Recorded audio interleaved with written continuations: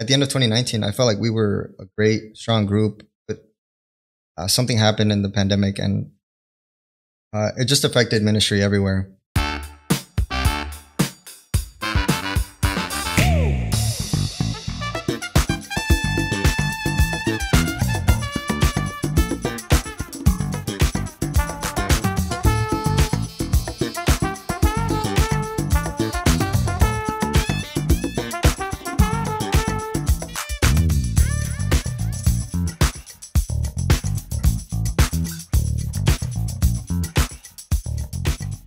What is up, everybody? Welcome to Café Con Santos, season number 4, a show where we promote the rosary, reflect on the life of the saints, and share many journeys in the faith. With me today, we have Santiago Banda from Hartford, Michigan, Diocese of Kalamazoo, involved in various Hispanic ministries, or just doing a lot of work with all kinds of people. Yeah. Yes. All right. So welcome to anybody who's here for the first time. And also thanks to all of those who have been with us since season 1. So Santiago, before we get started, I have to ask you the most important question. And there's only one correct answer. Oh, man. Are you ready? Yes. Do you like coffee? Yes. Yes. All right, good. We're starting season 4 in the right way. So if you want to, I actually got some Café de Olla if you want to open it up. Oh, I thought there was some in here already. So we got Café de Olla in there. We got our coffee right here. And as you're pouring yourself some of that stuff, I just want to point out that Santiago got me a gift, actually, which is a magazine for Pokemon from, what was it, 1999, Japanese. So usually the people doing the interview are the ones that give the gifts, but now we're actually going to start with prayer. So in the name of the Father, and of the Son, and of the Holy Spirit, Amen. Heavenly Father, I thank you for this day. I thank you for the gift of life. Thank you for Santiago. Thank you for the fact that he said yes to coming to this 4th season. I pray, Lord, that you send your Holy Spirit to be with us. Please join us and help us to experience your love. I ask, Lord, that you also join the listeners wherever they're at with their life. If they're going through some difficult times, or even if they're not, maybe if they're experiencing joy, Lord, that you may continue to fill them with your love. And I ask Our Lady that she protects us from the enemy, so that we do not have any technical difficulties, and that the enemy will not interfere in whatever conversion may start to take in the hearts of the listeners. Today we are recording this on the feast day of Our Lady of Fatima, and we thank you, Lord, in advance for this gift. Please help Santiago. Send your Holy Spirit to guide him and me, so that it is your words that are being spoken, and so that whatever we say for your glory, that we may not be prideful, and we continue to just love to serve you, Lord. We ask all of this in the name of the Father, and of the Son, and of the Holy Spirit. Amen. All right, Santiago, so I like to ask this part of the podcast, Ask Santiago. So I'm going to ask you a series of questions, and you're just going to have to answer as honestly as possible. Okay. Ready? Yes. No questions? All right. If you could have a superpower, what would it be? Definitely teleportation. All right. And if you would teleport anywhere right now, where would you go? I'm excited to be here, actually. Oh. Yeah. I probably would have teleported here because it was a far drive. But yeah, there was 3 hours, so yeah. Are you a fan of country music? Yes, actually. That's a good question. Are you a dog or a cat person? Oh man,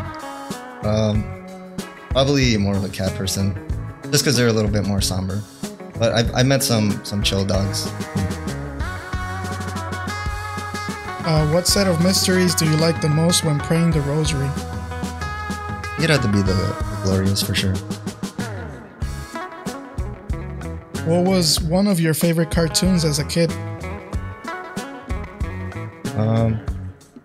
Probably the one that I still quote with my friends would have to be SpongeBob, but early SpongeBob up until like 2004. Everything before that. After that, it just wasn't the same. What would be one of your top 5 quotes? I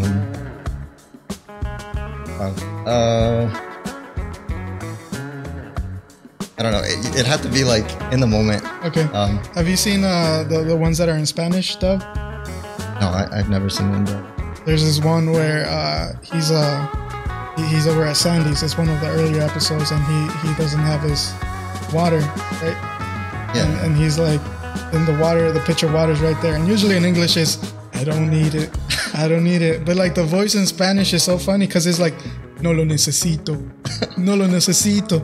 Definitivamente no lo necesito. So I recommend for anybody who's curious to go check out that episode. That's actually the one I was thinking of. I was looking at the coffee. I don't need it. If you were giving $1,000, what is the first thing you would do with it? Probably try to pay off some of my student debt. Oh man, that's real. What is one thing that most people do not know about you?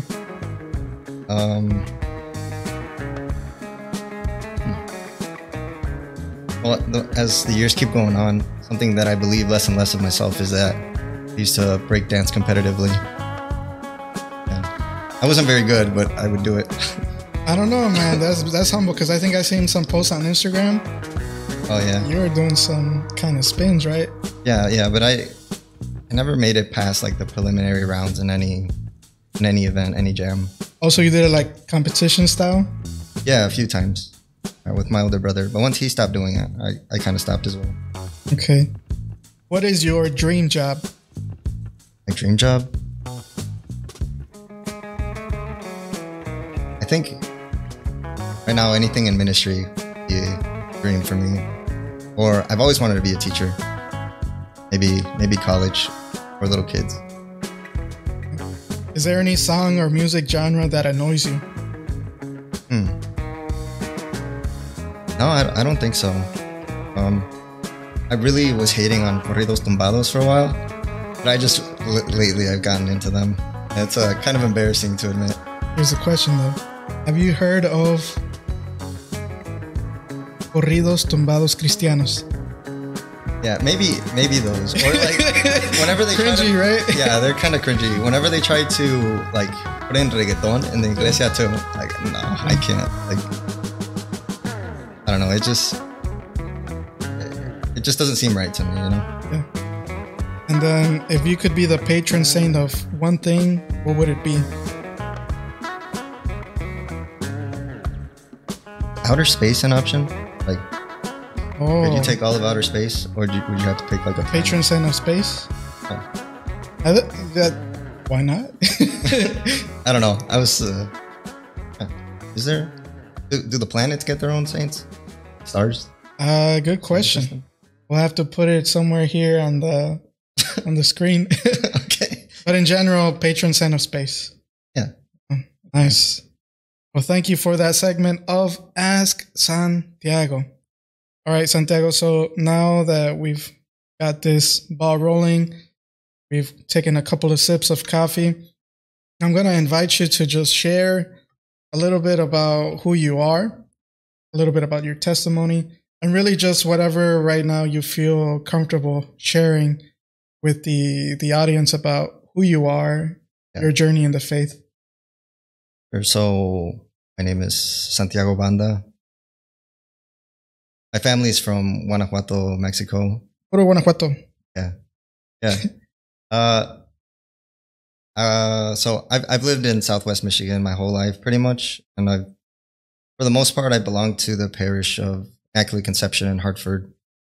And right now I'm studying theology, University of Notre Dame. I say that lightly because sometimes it still feels like I'm a beginner in learning. And no, a master's, right? Yeah. God willing, I graduate end of June. So excited for that. Well, the people who are watching this might not know is that you're from, you used to be the coordinator for a ministry, Hispanic youth ministry called Jornadas. Over here in Detroit, we have Jornadas, and then in a similar way, you guys have a retreat called Jornadas as well. So it's the same retreat, the same movement, but in a different style of the retreat. Can you share, I guess, just what got you to Jornadas? Like, because I think, I don't know your experience, but when I lived my jornada, it was like the second or third time that I was invited to live the retreat. Because previous to that, I was like, no, that Christian stuff is not for me. I don't know what your experience was. Yeah, so I was invited when I was barely turning 20, and the priest at my parish. Okay, one of the reasons was I was looking for friends in the faith, somebody that I could connect to, specifically Catholics, because in my first early years in college, I had some friends, but they were evangelical, Methodist, or Baptist, and sometimes it was a little difficult to talk to them, to connect with them, especially because they viewed Catholicism in such a negative way, and so. In one sense, I was looking to make some friends in the faith, and so that's my positive answer. But there's also the priest at my parish. He was like, he really wanted me. Actually, he still wants me to go to the seminary to be a priest, and like it was like a couple months before I lived the jornada. He was like pressuring me, and I was like, I don't know, like I don't think I'm ready. I haven't really thought about it. And he was like, okay, well, if you're not gonna go to the seminary, at least go to this retreat. And I was like, okay, I'll do that, just to kind of get him off my back. And by this time, was your faith already kind of solid? No, not at all. He just saw me as somebody that had certain characteristics. Maybe because I was like obedient. I wasn't too like. I didn't really get into trouble. So maybe he kind of saw that. I don't know what he saw in me, honestly. Sometimes you just see somebody and you're like, you'd be a good priest. Or just on a superficial level. But yeah, so then I went and I thought it was great. Actually, the retreat itself, it was kind of more like opening a door into Catholicism. I don't really remember the retreat itself like having like this super strong impact on me, but it was more like I knew there was something there and I wanted to continue to learn about it. And in my thoughts, in my mind, I kind of was like, okay, if I don't find anything here, I'll just move on to the next thing, And before this, you said you were like around the age of 20. You went to undergrad, right? Yeah. What can you share with us about that experience? Yeah. So I think that kind of fits into my testimony. Do you want to me to? Yeah, go right ahead. Okay. So I think there's two parts to that. So one part is the music.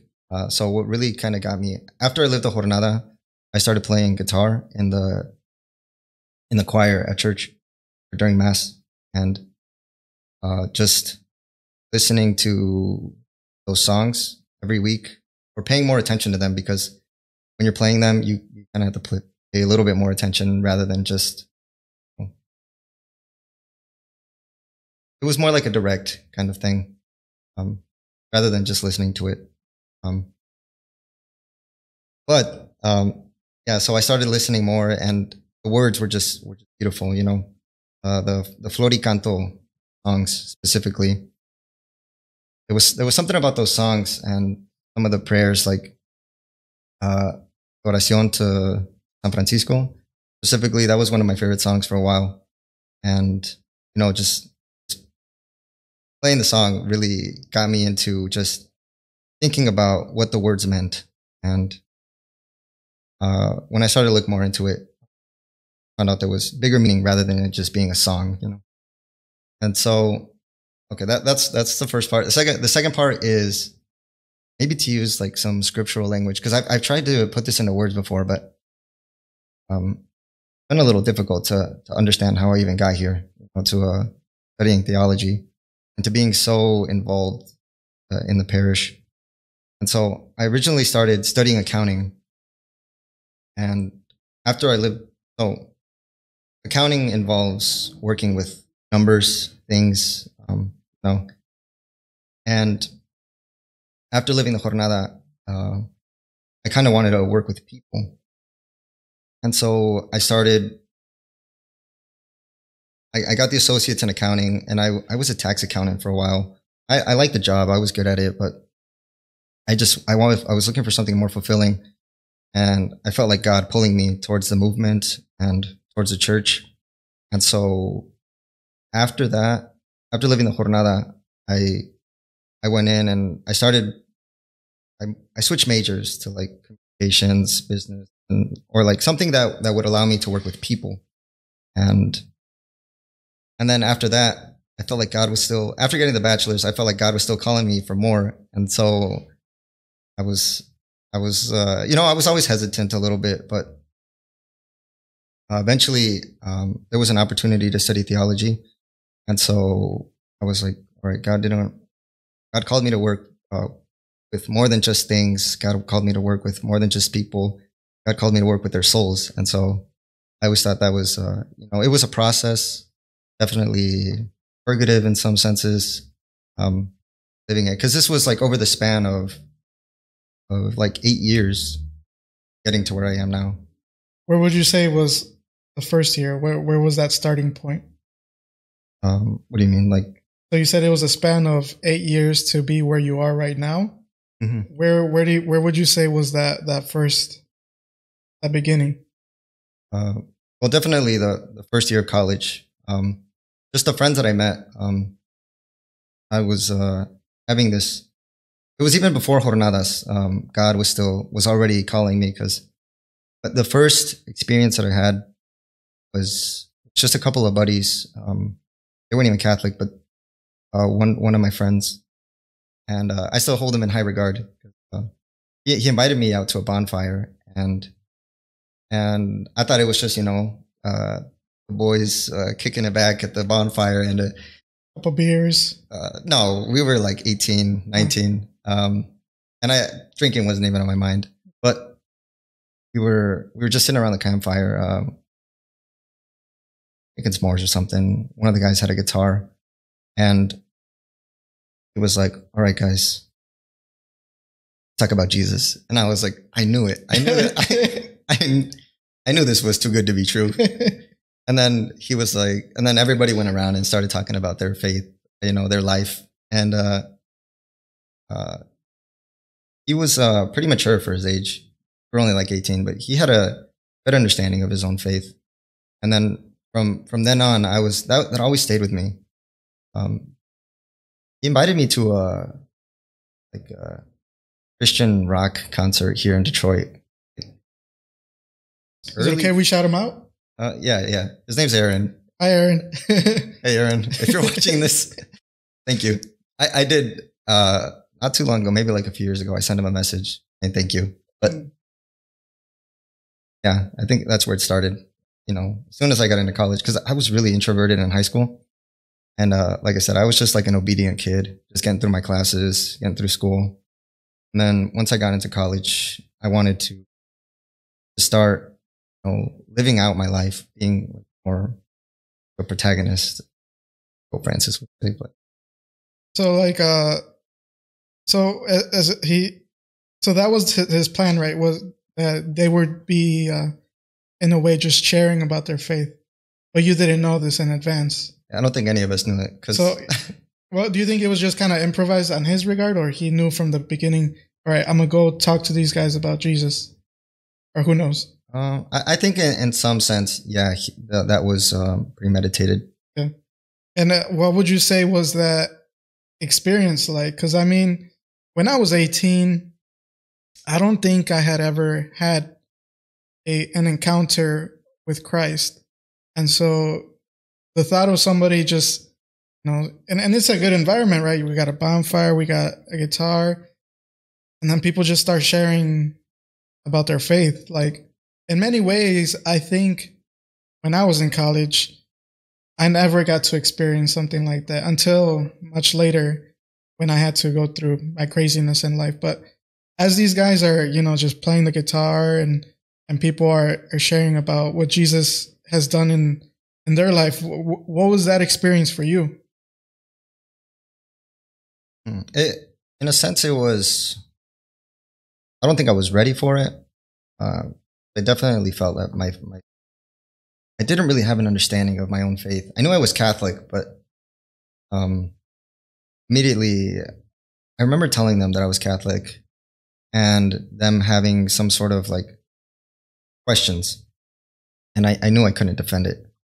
But at the same time, they were really respectful about it. And I think he just, okay, maybe I'm getting lost here. So my experience was just that it was a great, it was a great moment. It wasn't anything like, he wasn't putting pressure on me to convert or to accept Jesus Christ into my heart or anything like that as my personal Lord and Savior. But, just opening up the conversation, I think it was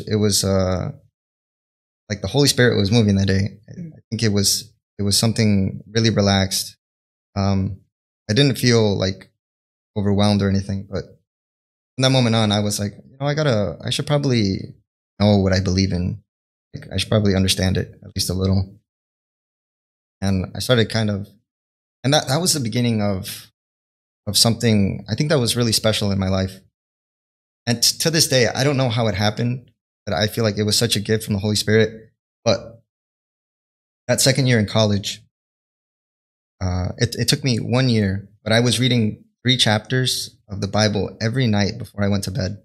It took me like a whole year to 3 read. chapters. Yeah, like 15 minutes a night. But like to this day, I don't have that much discipline anymore for some reason. But getting through the Bible, like I was doing Bible in a year before Father Mike Schmidt. But that was just me. I didn't understand most of it. I didn't, especially like getting into Leviticus and stuff. But I was getting through it. I was like, I don't understand what's going on, but I'll read it. And I stuck through it. It was great. What do you think was one of the biggest things that stood out to you? Maybe more memorable readings when you were going through the 3 chapters a day. What was most memorable? Yeah, what would you say was there anything that like really stood out to you about one of the scriptures? No, it just kind of helped me place the whole story into context. Because before that, people would just tell me, just read the New Testament, or just read the Gospels specifically. And I didn't know that the Bible was an actual like story, like it had a beginning and an end. But I kind of just thought it was random books that they just put together. And so I didn't really have an idea of what the Bible actually was. And so reading it from beginning to end, it kind of put the story more or less into context of, starting from Genesis, the patriarchs, and then Exodus, and then the prophets, kings, things like that. And so, and then once I got into like the Gospels, I was like, oh, so this is the story of Jesus coming. Fulfillment. Yeah. Nice. And so jumping forward back to Jornadas, you said it was like a span of roughly around 8 years. What can you tell us about what Jornadas is? Like, for those who like are listening and have never heard of it, what would be your pitch to them about what it is? I know that's a big thing to ask, but in summary, like what would you say it is?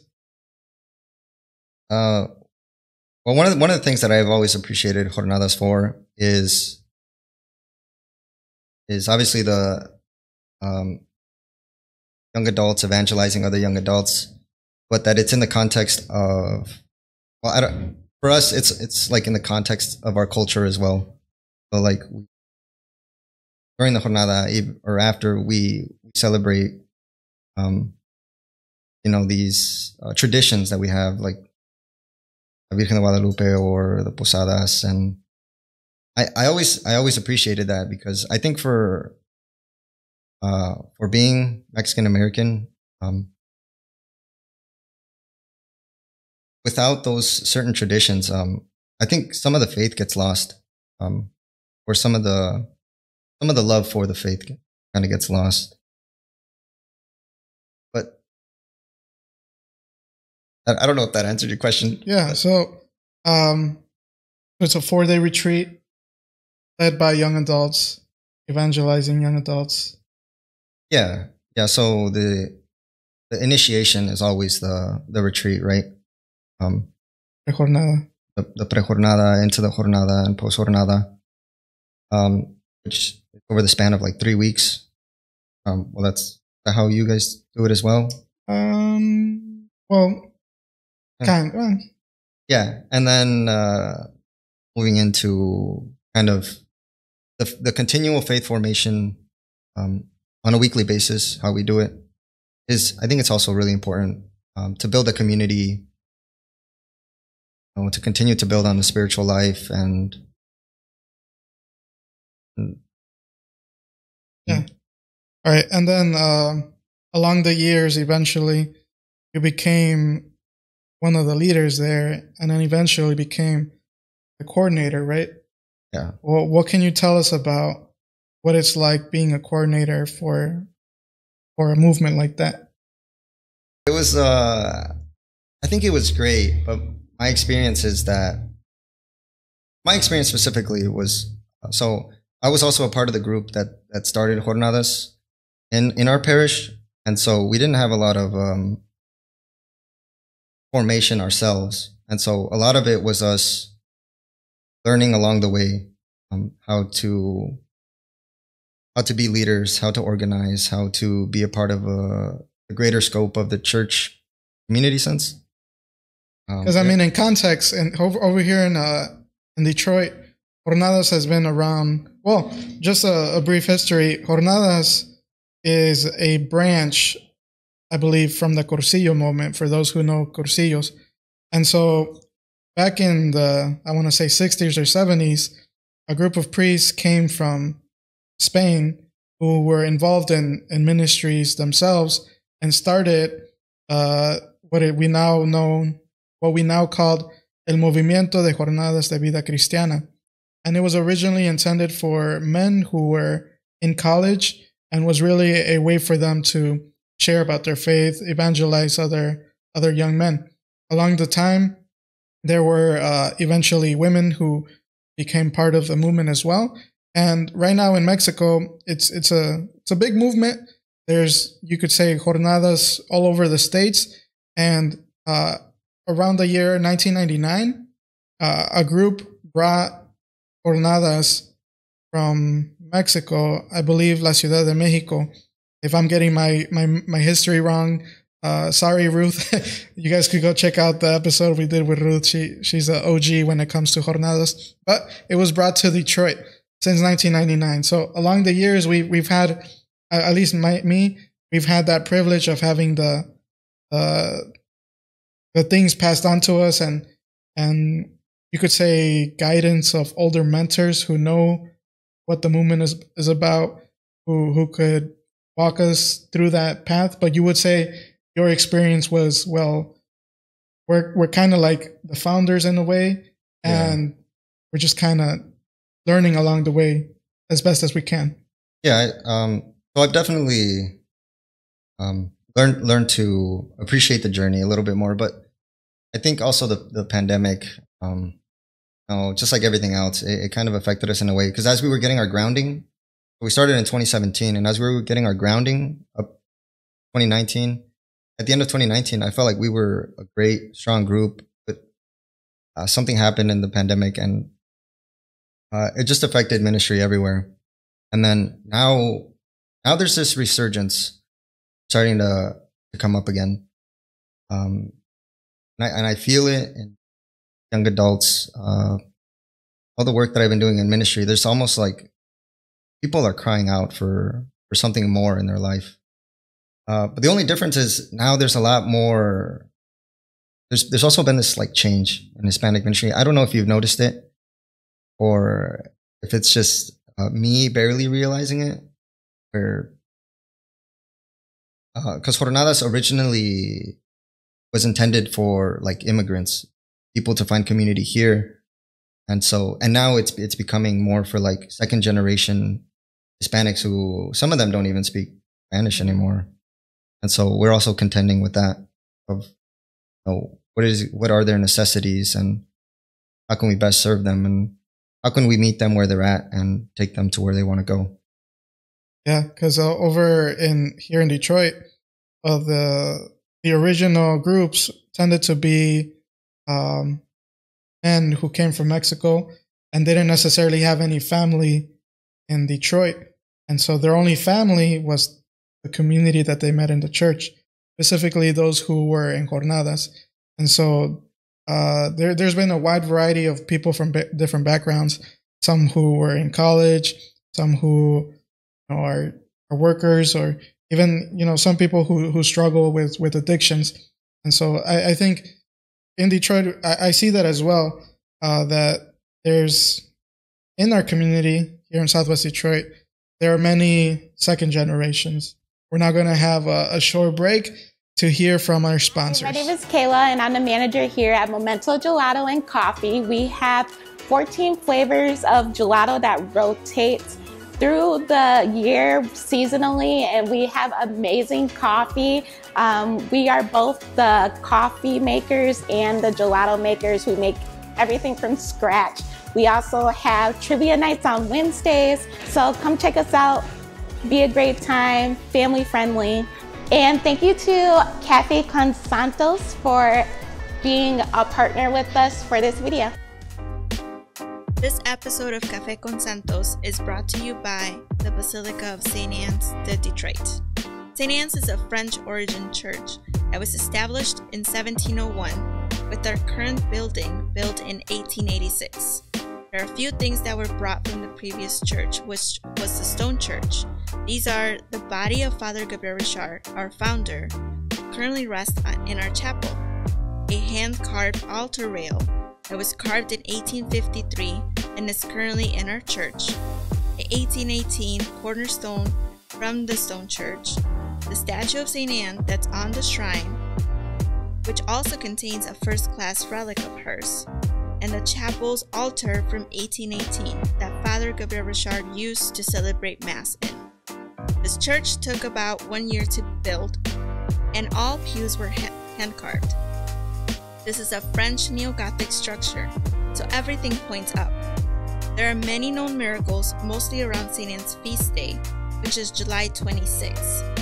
A lot of people come and pray for fertility and to find a good spouse.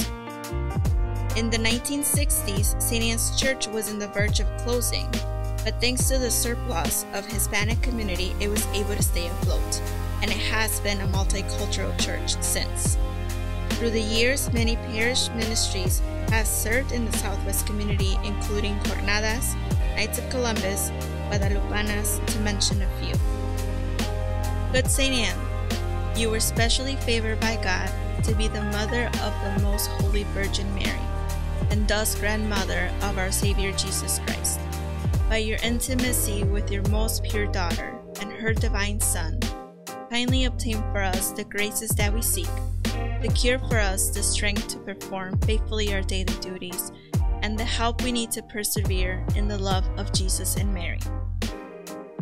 Madre de María y Abuela de Jesús, ruega por nosotros. Welcome back, everybody. Santiago just finished sharing a little bit about his journey in the faith, talked about Jornadas, talked about ministry. Now we're going to jump into the second part of this episode where we're going to reflect on the life of a Catholic saint. And today's saint is actually high quality. I mean, all the saints are cool, but we're going to be talking about Saint Peter, San Pedro. I'm going to share a short biography, and then Santiago and I, we're just going to have a talk about how his life affects us today. Saint Peter is mentioned so often in the New Testament, in the Gospels, in the Acts of the Apostles, and in the epistles of St. Paul, that we feel we know him better than any other person who figured prominently in the life of the Savior. In all, his name appears 182 times.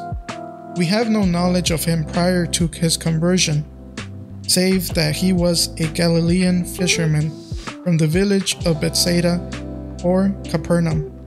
There is some evidence for supposing that Peter's brother Andrew, and possibly Peter himself, were followers of John the Baptist, and were therefore prepared for the appearance of the Messiah in their midst. We picture Peter as a shrewd and simple man, of great power for good, but now and again afflicted by sudden weakness and doubt, at least at the outset of his discipleship. After the death of the Savior, he manifested his primacy among the apostles by his courage and strength. He was the rock on which the church was founded.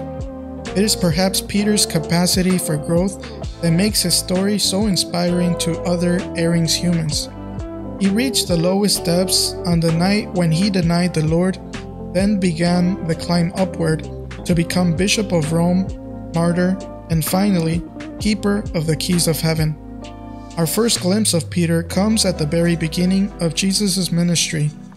While he was walking along the shore of Sea of Galilee, he saw two brothers, Simon Peter and Andrew, casting a net into the water. When he called to them, "Come, and I will make you fishers of men," they at once dropped their nets to follow him. A little later, we learn that they visited the house where Peter's mother-in-law was suffering from a fever, and Jesus cured her.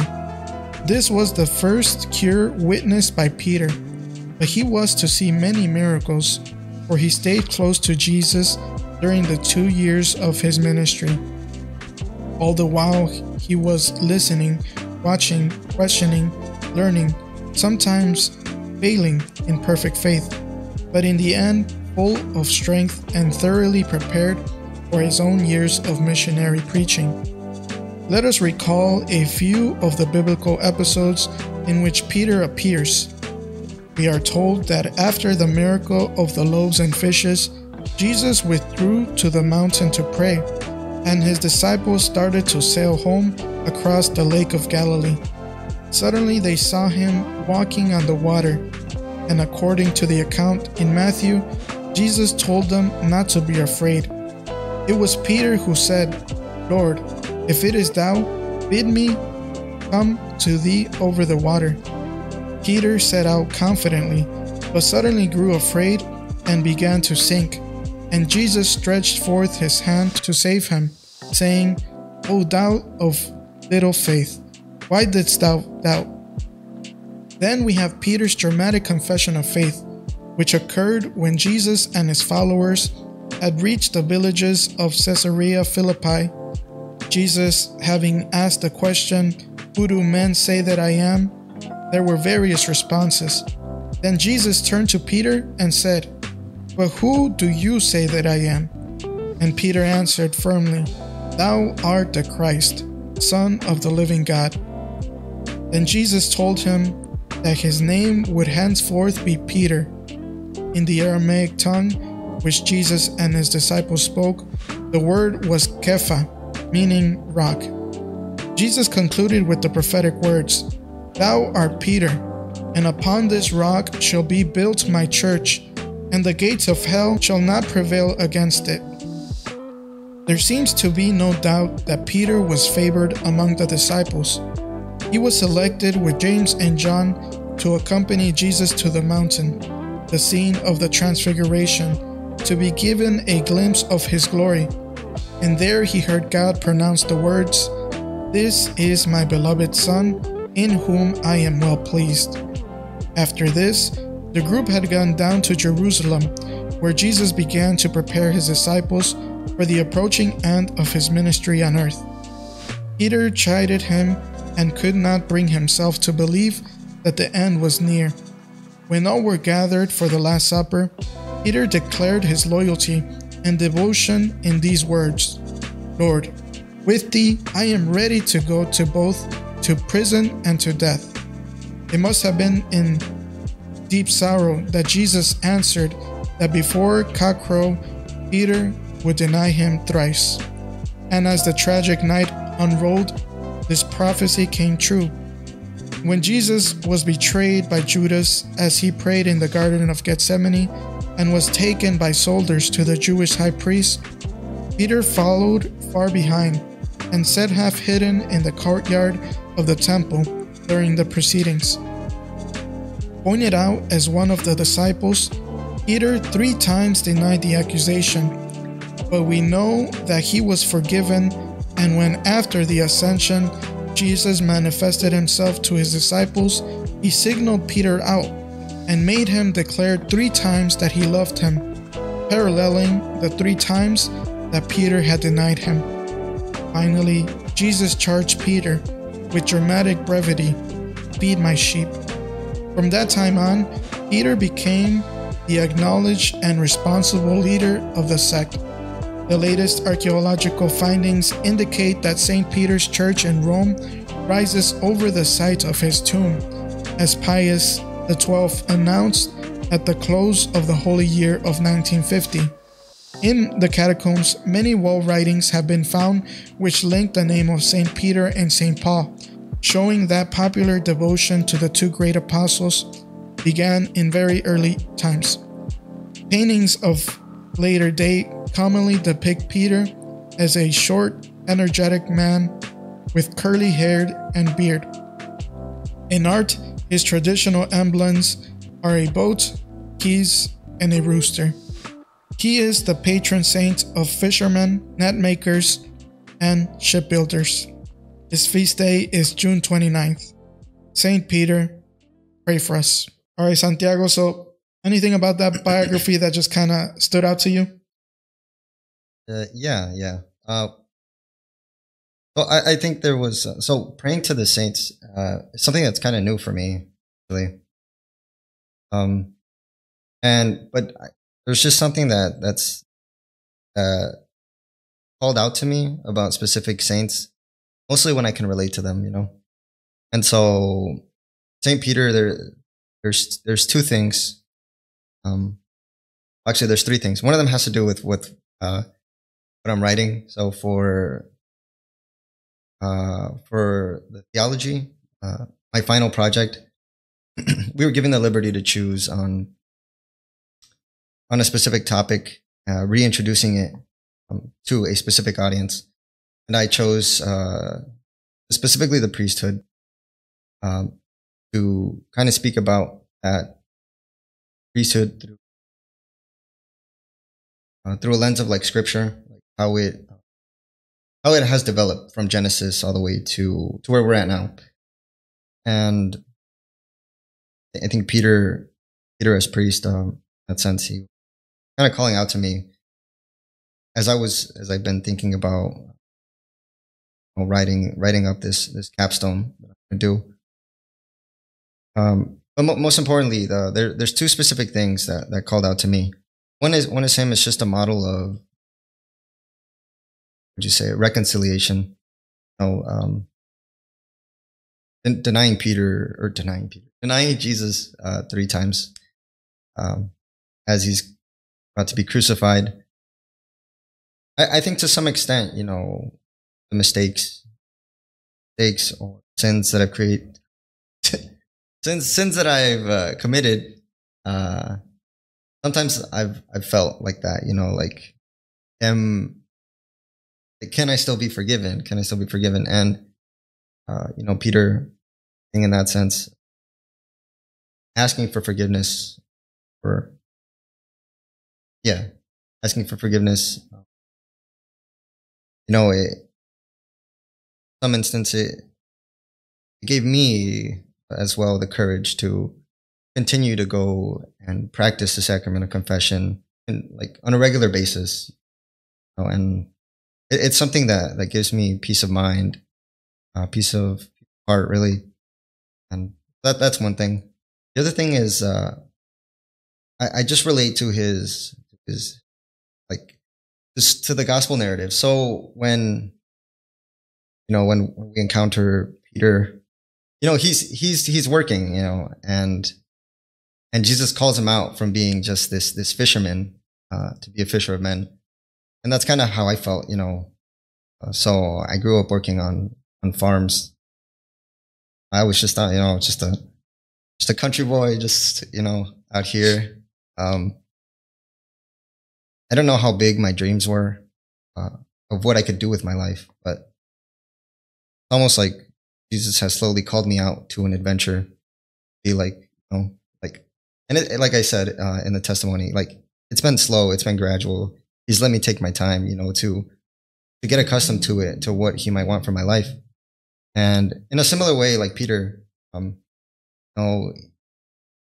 he's just like in some instances, he's just like a go-getter, like he just goes out there and makes mistakes. And I really appreciate that because,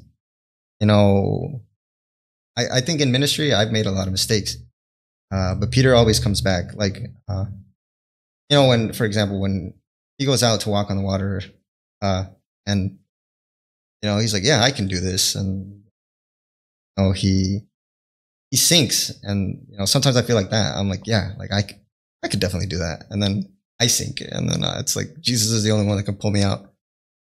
Or there's the moments where it feels like I'm walking on water and it's like I'm there with Jesus. And then once again, under the water, but always keeping my sight on Jesus or my eyes focused on him. I think that's great. And specifically, it's called the Great Consolation.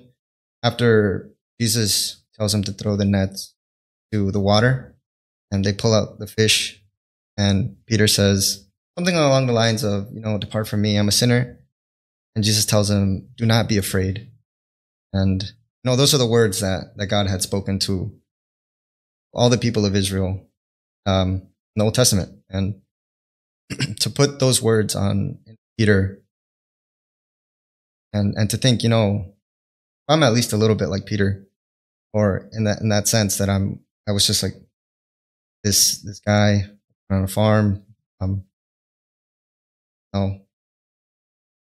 not too many expectations, but Jesus tells me, don't be afraid. Here's your path. Yeah. I think for me, one of the things that sticks out to me is just the fact that he's always like, yes, Lord, I'm willing to die for you until the end. And moments later, I don't know that man. Yeah. So he's like, I don't know. In some ways, I've been told that I'm a very passionate person. Sometimes has a high temper, or I don't know if that's the right way. I could snap on somebody, although I don't think I'm like that. But yeah. I have a friend, his name is Jose. And he's always like, Uncle Richie, he's going to cuss you out if you do the wrong thing. I'm like, okay, Jose. But anyways, I've heard it said that Peter, in a similar way, he's just kind of like energetic in that sense where he's passionate towards the Lord. Yeah. And like, there have been many points in my life when I feel like that zeal for the Lord. But like Peter, I fail. And I think the fact that for a brief moment, Peter was walking on water. Like for us, I think we've become so used to just reading it. They were like, yeah, he just started walking on water. But I don't know about you, but like, when was the last time you saw somebody walking on water? And so that took I don't know, in part because Jesus was there and Jesus in a way asked him and commanded him. And because he is God, he can make it happen. But at the same time, I think because Peter had that faith to trust in the Lord, the faith that could move mountains, that type of faith, he was able to do something that was contrary in a way to the laws of physics. He just had a tremendous amount of faith that that I personally respect. I don't know why. We've talked about how he was a fisherman, and Jesus told him, throw your net to the sea, pull out the fish.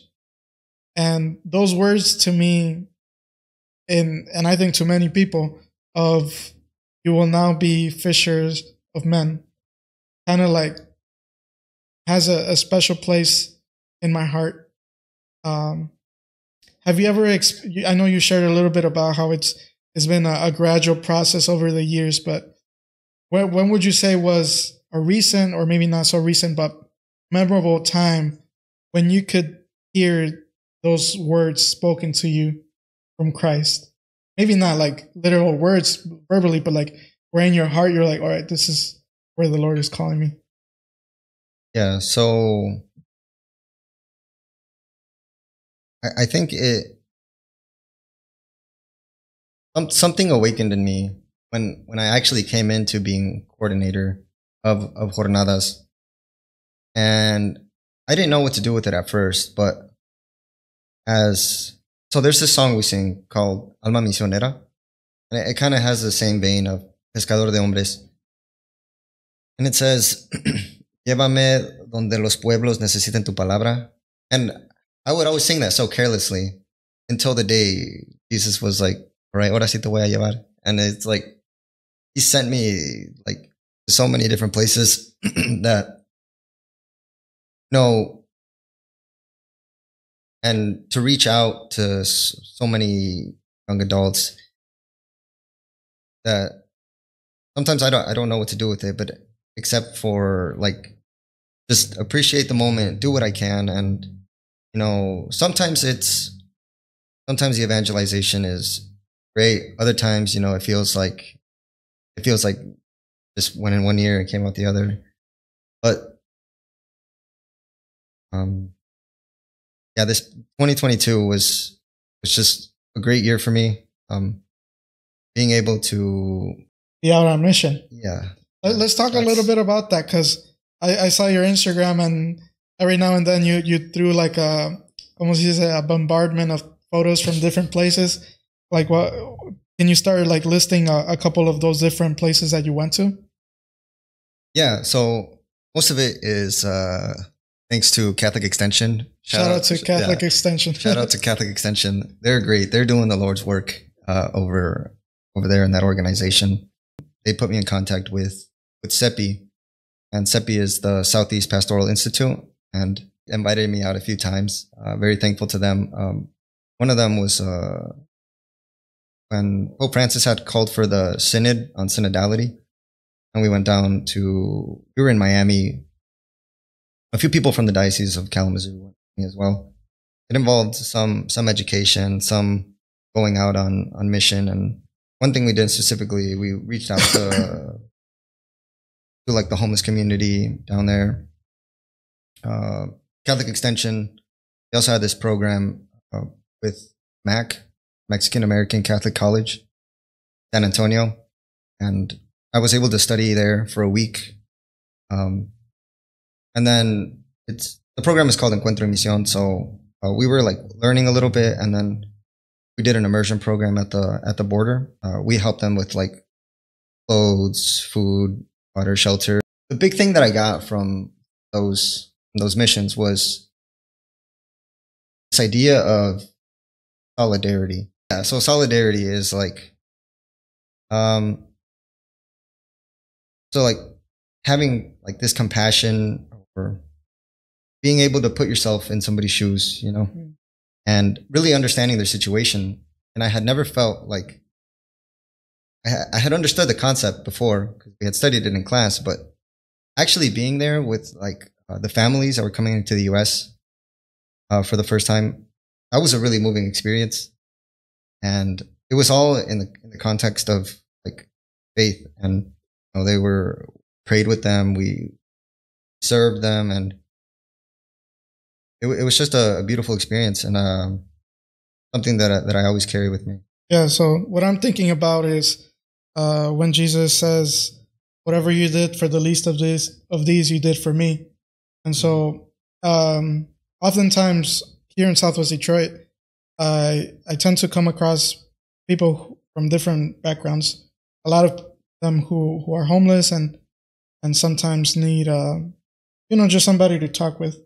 And so when you said that word solidarity, it made me think about how the commandment of love God above everything and love your neighbor, and the fact that there's almost like I feel like, I don't know about you, but I feel like our culture, our society misses out on those kinds of experiences when you get to be a source of Christ's love to another person. And so, for example, there was one time when I started to have a friendship with a person who was a beggar, and it was very simple. Sometimes, honestly, I'm not that wealthy right now, so I can't always give money, but I do offer my friendship. And I knew that, and I started to realize that little by little, that person opened up their heart to me, and little by little started to share, just things that were really affecting them. And I would say our culture that is so caught up with social media, with utilitarianism, or finding things useful only if you could get something out of it, they miss out on the fact that there are people that are genuinely suffering who just need someone to acknowledge their dignity. And so I feel like perhaps when you went out into those areas, there were people who had nothing, who had, maybe a little bit of faith in a hope in a bright future. And what did you do for them? Give them food, shelter, prayed for them.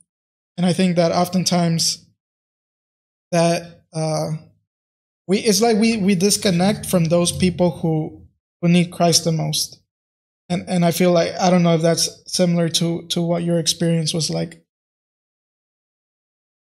Yeah. So in theology, so studying theology, I think coming into it, I was a little bit unsure about what it was. And for a while there, I thought it was this, head in the clouds, big brain theories about the concept of God, or concepts of doctrines, dogmas within the church. And something that remains true time and time again, and I can't escape it no matter what, is two things. The first is that theology really only makes sense, from my experience, if it's done so in a pastoral manner. If it's used for the right purposes, because you get nothing, in some sense, about just reading your books all day and gaining all this knowledge if you're not going to use it for the good of the people, or to help somebody else strive towards their own salvation. Or does that make sense? Yeah. And the other thing is that, and I'll never forget this, and I probably say it wherever I go, whenever somebody asks me anything about theology, and because it's easy to tend to get prideful in whatever you've learned, to be like, oh, I understand this, and got a master's in theology. Yeah. No, but as I was starting out, one guy in specific, he what is it called? He humbled me, to say it like that. He told me, you know what, Santiago, nobody cares if you're studying theology.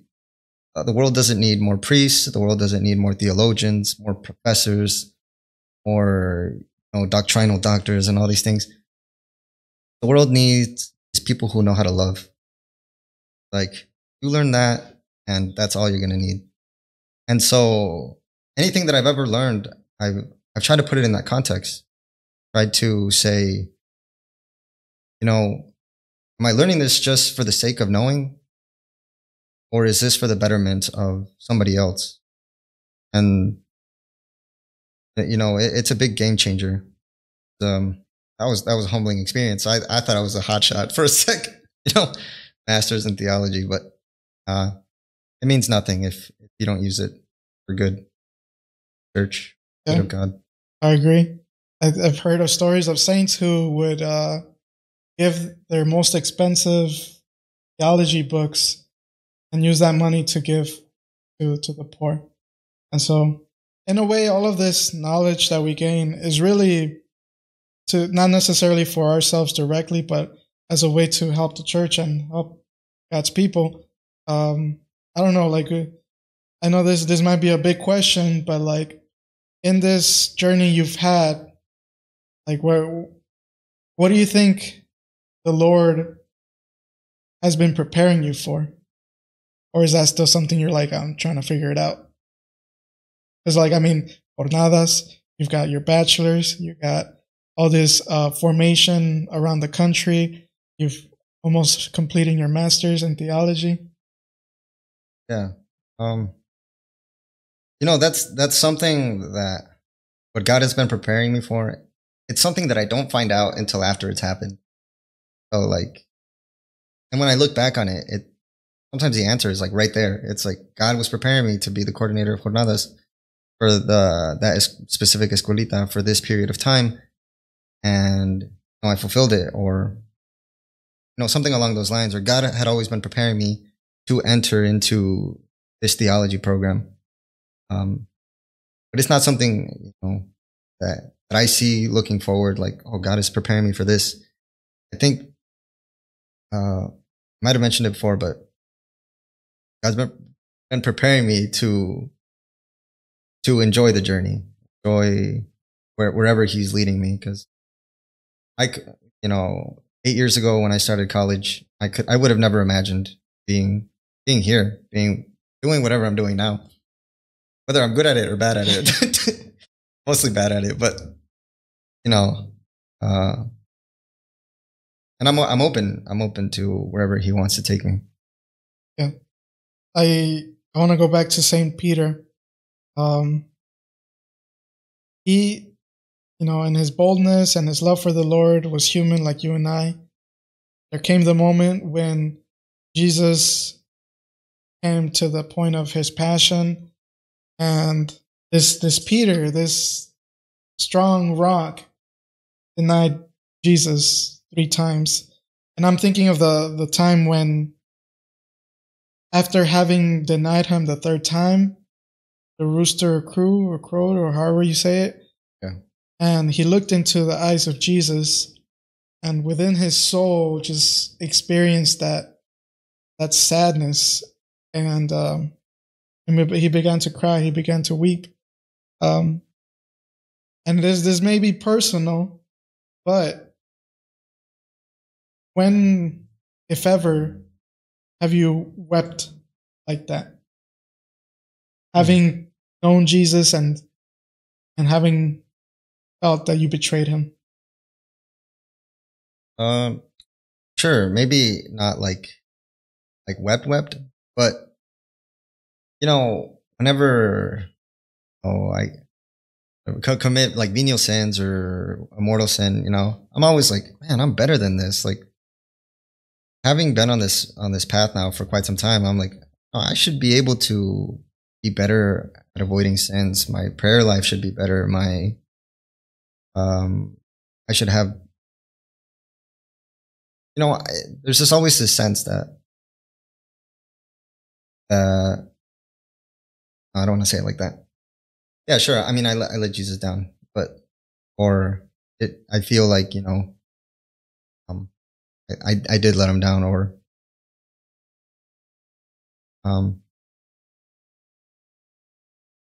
but like I said, I always go back to confession because I know that the forgiveness is there. So this is a stretch, but I'm going to try to connect this question and this following one. Essentially, Peter and Judas both betrayed Jesus, right?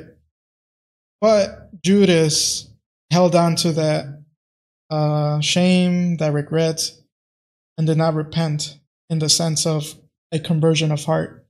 And another way to put it, he didn't allow Jesus to forgive him, right? Yeah. And as a result, Judas held on to his pain and committed suicide.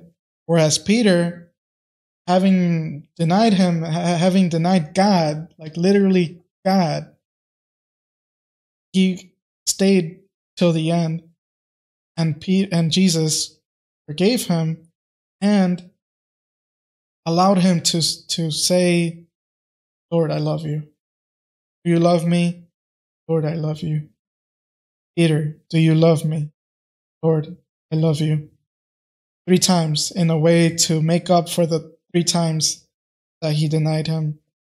Have you ever experienced that, like, forgiveness of God where it's like, wow, I did this, but it's almost as if you brought something greater out of it, if that makes sense?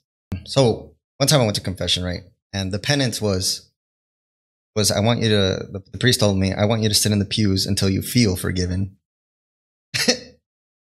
Right? And that feeling never came.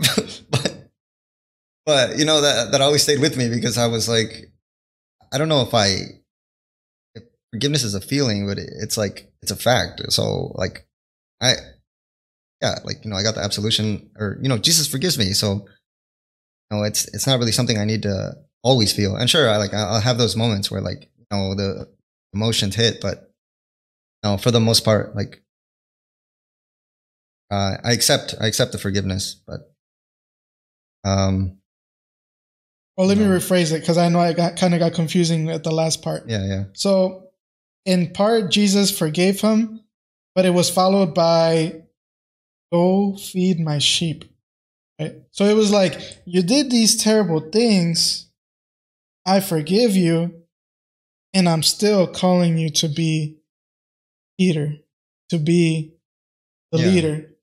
Like, and it's kind of tied to that, where do you feel God is calling you? But I don't know, what do you think about when Jesus, having you've gone through what you've gone through, like what would you say if right now Jesus was like, Santiago, go and feed my sheep?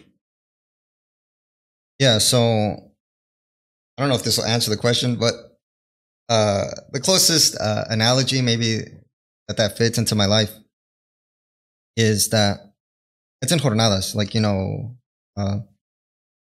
as a leader, sometimes you make mistakes, and you hurt somebody unintentionally, intentionally sometimes. No, I'm just kidding.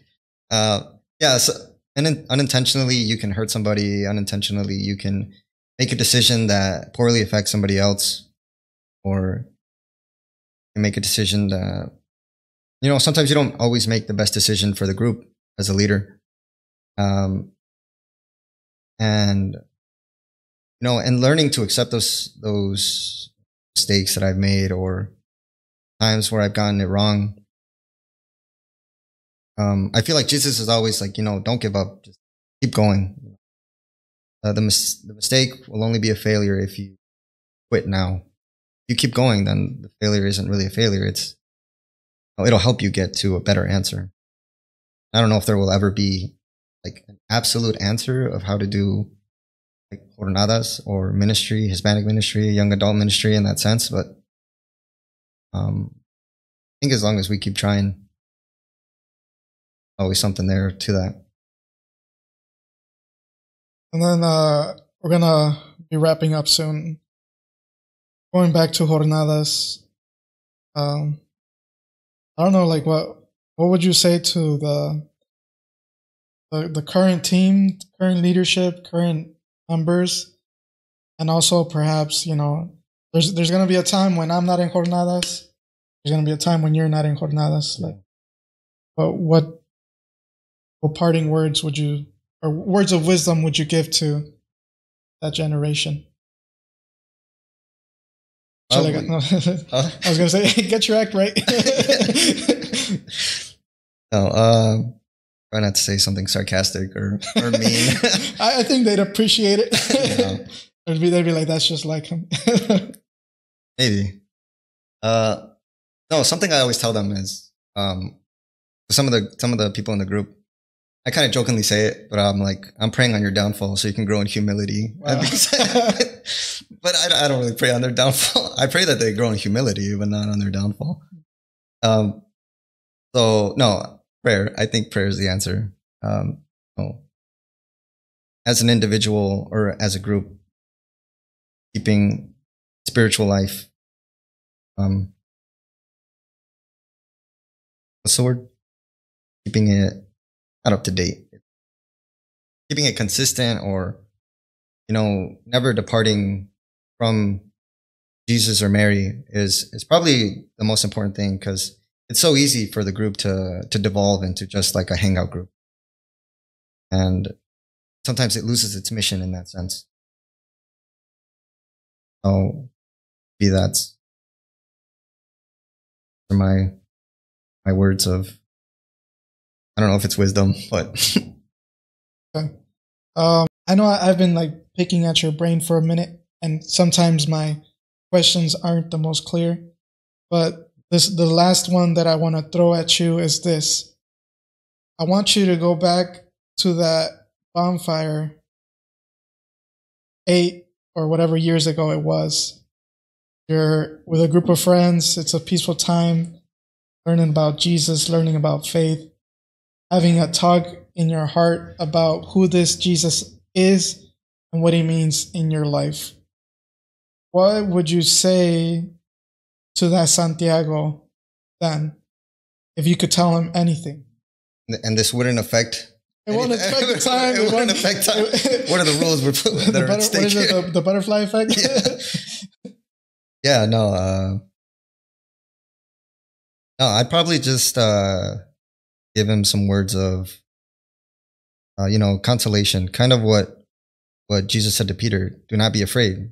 No, I think I've held myself back for the most part, journey, by being afraid, or by being afraid of what people might think, by being afraid that I might not be good enough to do something big in my life, or I don't even know if I'm doing something big. I think maybe that fear, to some extent, it might hold a lot of people back. And so maybe that words of, a lot, you're capable of more than you think.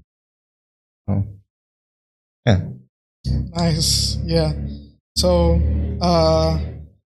to the listeners, I know this is a curveball at you guys, but that message was for you too. So I didn't tell him in advance because he'd be like, "Oh, this is," but that's what I was getting at too.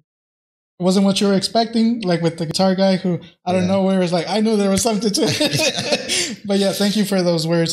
Santiago, thank you so much for joining us on this 4th season, being the first guest for this season, and for the gift you have given me, for coming all the way to Detroit. It was a 3-hour drive.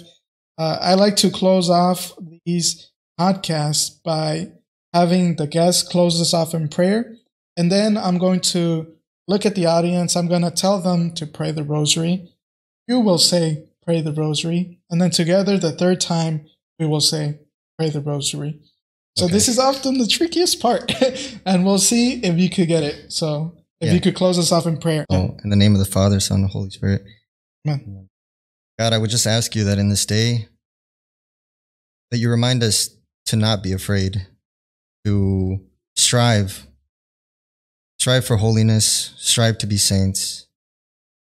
And I would ask that you console any pain in the hearts of the listeners. And lastly, just thank you for all the blessings in our lives, all the good things, and even all the bad things, because sometimes the bad things draws us nearer to you. I would ask on the feast day of Our Lady of Fatima, the intercession for everybody listening, and specifically for Café Con Santos, Ricardo, so he may continue to do this great work. I ask you this in the name of Jesus Christ, our Lord. Amen. Father. And the Father and the Son and the Holy Spirit. Amen. Well, that wraps things up, guys. Thank you for listening this far. My microphone keeps falling down, and I think that's a sign that the microphone is getting tired. If you would like to support the mission of Café Con Santos, you can do so by liking and subscribing to this YouTube channel. You can go to our Facebook page where we pray a daily rosary, and you could also share these videos with your family, friends, and anybody you want to share this with.